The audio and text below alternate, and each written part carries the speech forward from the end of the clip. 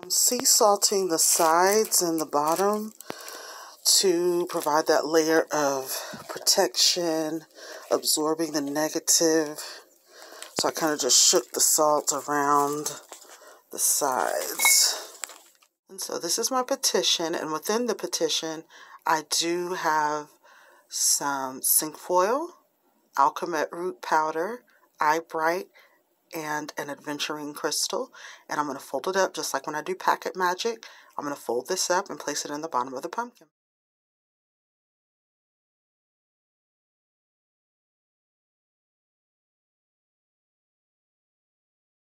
And now that I have a bit of a base in there that's not too wobbly, I am placing my green candle inside, and I'm going to keep building up. I need iron fillings, and I told y'all about last year before last, that the iron fillings in these woolly games are a great substitute and dupe if you cannot get magnetic sand, lodestone sand. For me, I needed this a long time ago when I wasn't able to order online, but I needed magnetic sand, but I didn't want the person who was going to order for me to know what I was doing at that time. So I just said, hey, I really love that game. It's so nostalgic. Could you get that for me? And they found it, ordered it for me, and it's so cute. So like, do you ever play with that? And every now and then I pull it out and I play with it and I show them, and then I put it back. But you see this little slit on the corner. That's where I pour out the filling. So I'm going to do that now into the pumpkin.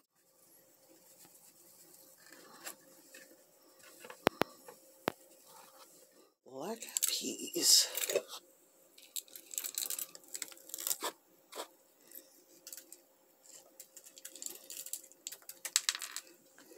In front of this, I've carved one of my personal favorite spiritual numbers, and I talked about that in volume 17 of Charm Digital Magazine, so you can go check that one out.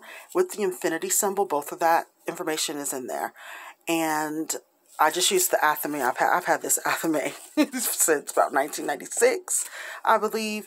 So, and then I'm going to add some glitter on the front of it. I'm going to try and carve it out just a little bit more, but pick a number that means something to you and carve it on there or draw it on there. And drizzle this on and pour this off with the offering.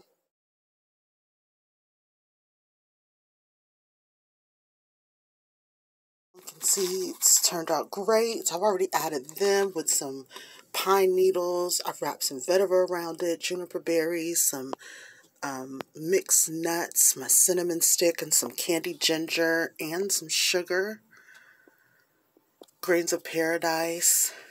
All the things about good luck and health and abundance and prosperity and empowerment and protection. That's what you want to put into this pumpkin. This is for a new year of protection, prosperity, wealth, health, all the things that you would love.